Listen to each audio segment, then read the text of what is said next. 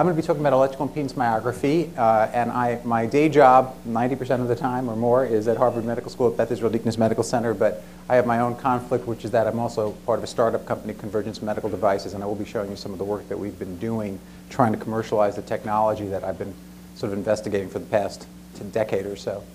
I'm going to take a slightly broader view on this than I think some of the recent past speakers have. And I'm just going to talk about neuromuscular disorders in general, and then focus in on some of the sort of more specific issues with the technology that I'm working on. But basically, as you probably know, the neuromuscular disorders actually encompass a large number of disorders. There are some really common ones, like carpal tunnel syndrome or sciatica. But then, actually, it ends up there's this massive number of disorders that affect the nerve, spinal cord to some extent, and muscle and neuromuscular junction that all impact things.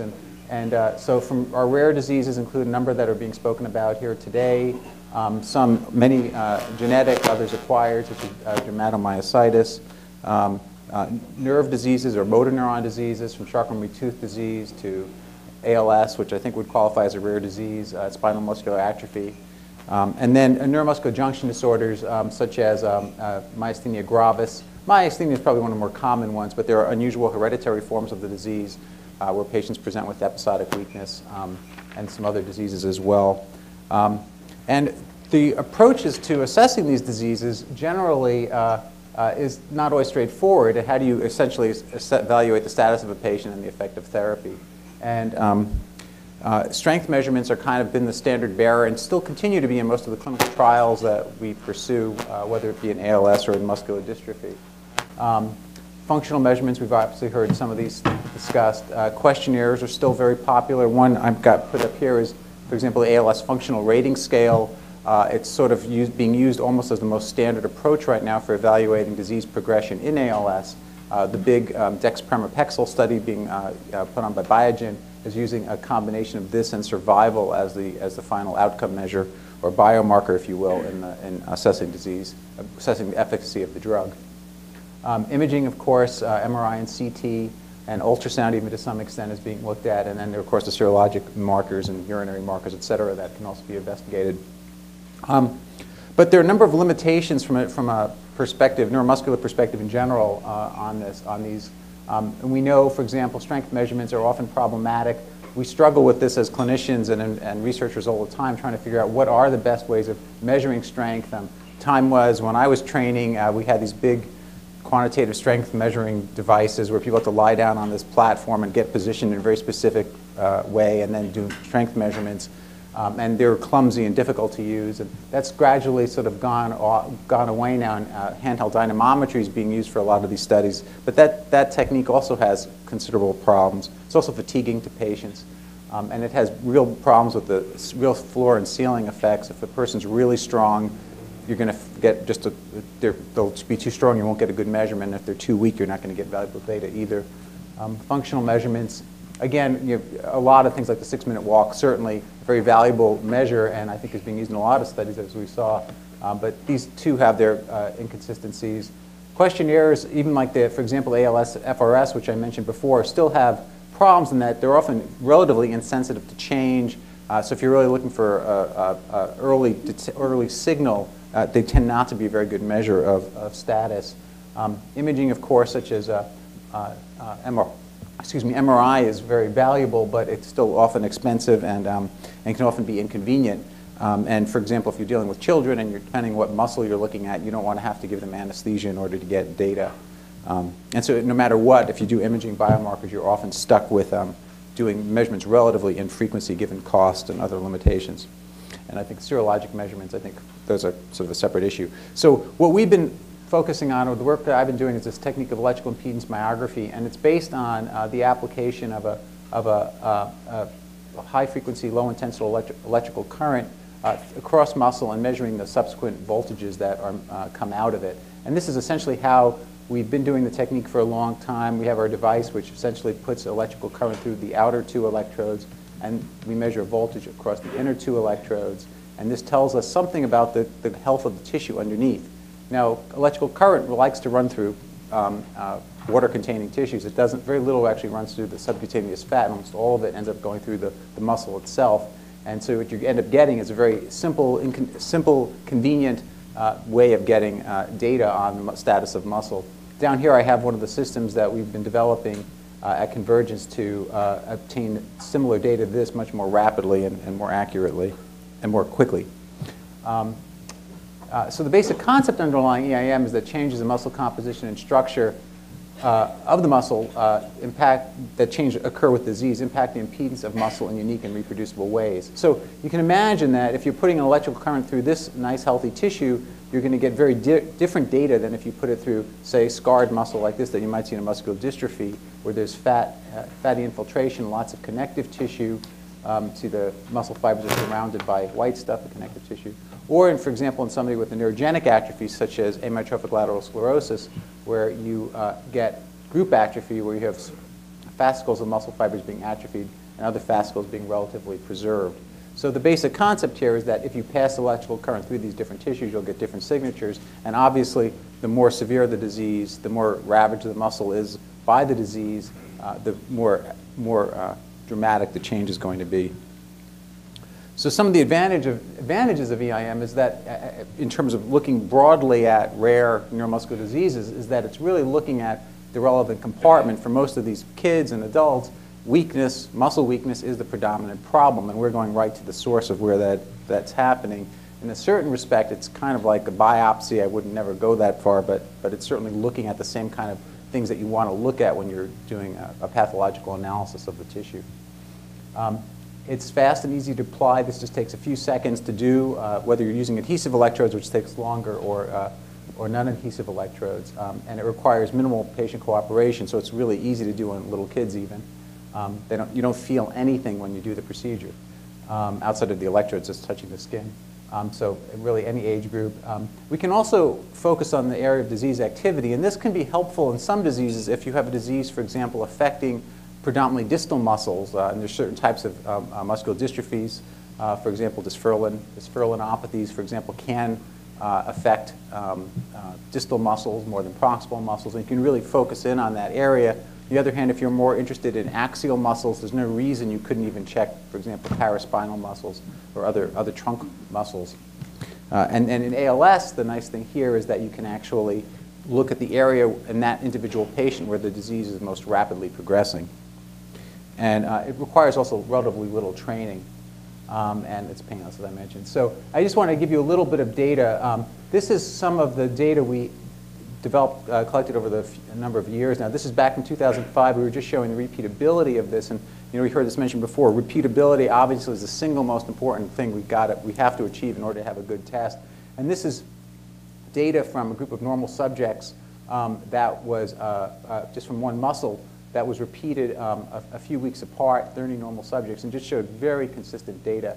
And on average, change was under 5% for this muscle as well as for several other muscles. And this is being performed by people who were trained in doing the technique, and this is with adhesive electrodes, but still very, very high reproducibility and stability in a group of normal subjects. And this is also older data. This is we published back in 2007, just a small study, again in ALS, and I'm focusing on ALS because that's where I have a lot of my data, although we have data in other diseases as well. And here we're just showing deterioration over time in a group of 15 people. And this is looking at one of the EIM measures sort of combined from several different muscles over time, and just showing overall a pretty constant progression in these parameters. And this was from that same paper, was a power analysis. It's a little complicated graph, but basically on the x-axis here we have the effect size, and on the y-axis here we have the power.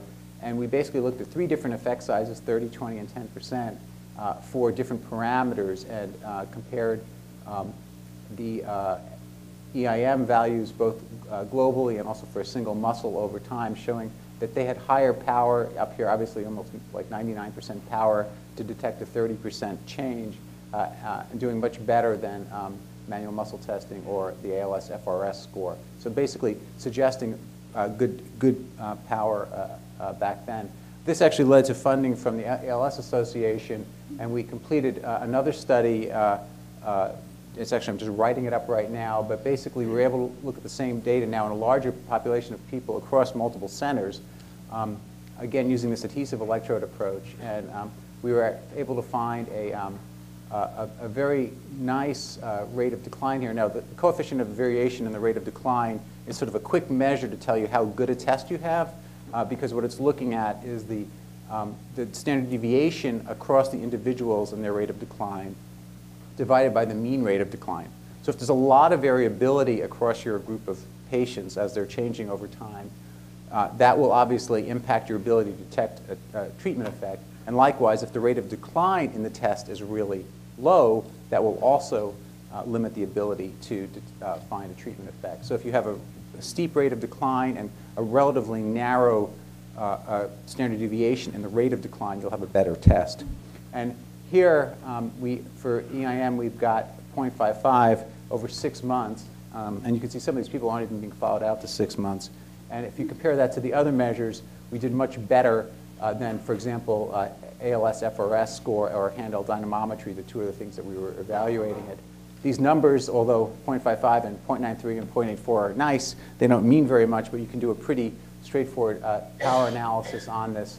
And this just puts us into real numbers that with EIM, you'd only need 95 patients per study arm versus 266 and 220, assuming a 6-month placebo-controlled trial, looking for 20% treatment effect, et cetera. So basically showing that by using this technology, you could actually really enhance your ability to find a treatment effect. And what's nice about this, and perhaps from the surrogate marker standpoint, perhaps the most important thing is that we were actually seeing that this data correlates to survival. So we actually, I mean, this is not a super high hazard ratio of 1.4, but certainly significant that the EIM is correlating or suggesting something real. And you know, what's nice here is that this isn't just looking at what happens to the patient over 6 months. This is saying because this patient has a more rapid deterioration in their EIM data, they're going to live a shorter period of time, you know, maybe a number of months or even a couple of years down the road. The other thing is that these data also correlate to handheld dynamometry and ALS-FRS. I mean, the R values are not spectacular. You wouldn't expect them to be necessarily. But the fact that the data is correlating to other measures that we accept as relatively meaningful certainly, I think, supports the basic idea.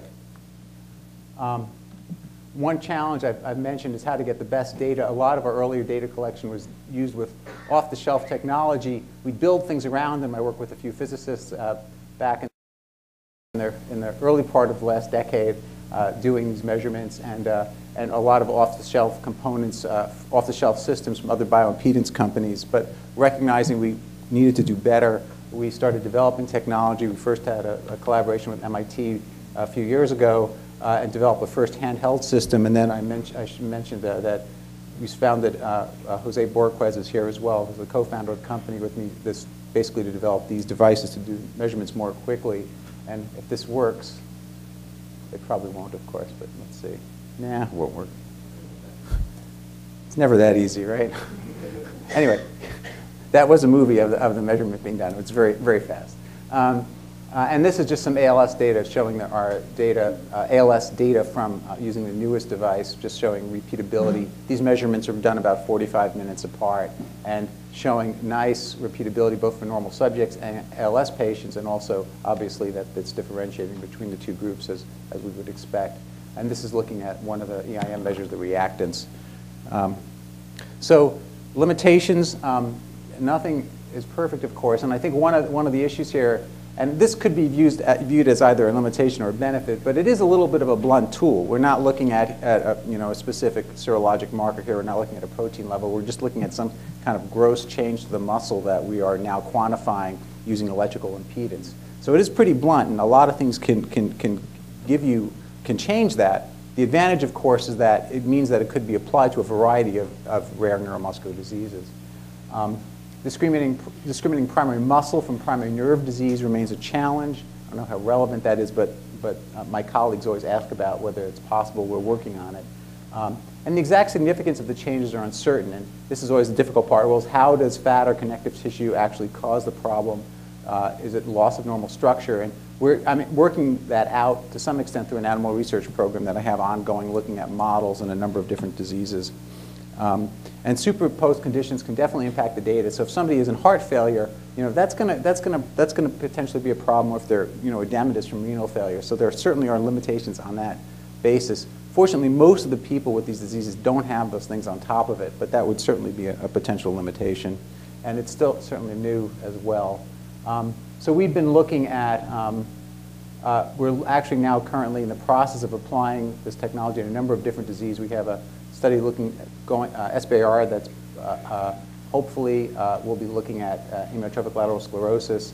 We have some funding to look at spinal muscular atrophy and Duchenne muscular dystrophy as well, and some of these other diseases as well.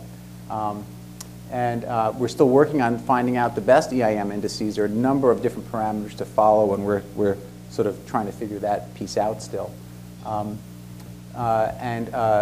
Again, establishing for the surrogate question, the relationship between EIM data and other functional measures, really trying to hopefully be able to show that this is a good surrogate marker for a variety of conditions. And I think we just need to get the technology in as many people's hands as possible to get the feedback so that we can make it better and get more valuable data, which I guess I kind of said. So I'll just end there. These are collaborators. It's been a long-going project here, but lots of people from around the country helping participate in funding from various sources as well. So I'll stop there. Thank you.